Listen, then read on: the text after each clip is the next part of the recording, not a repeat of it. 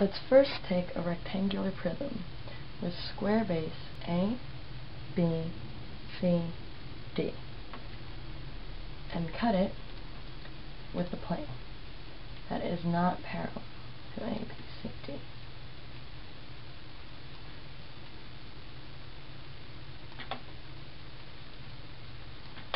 This creates a truncated solid with heights HA,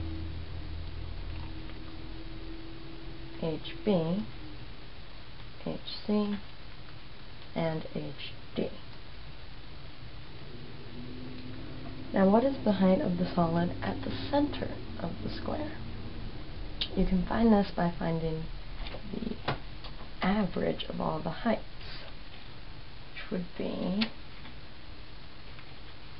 HA plus HB plus HC plus HD over 4.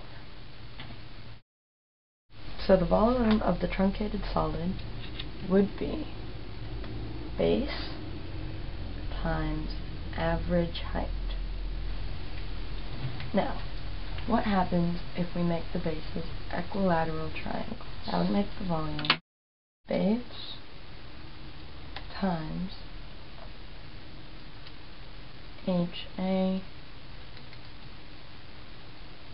plus HB plus HC over 3.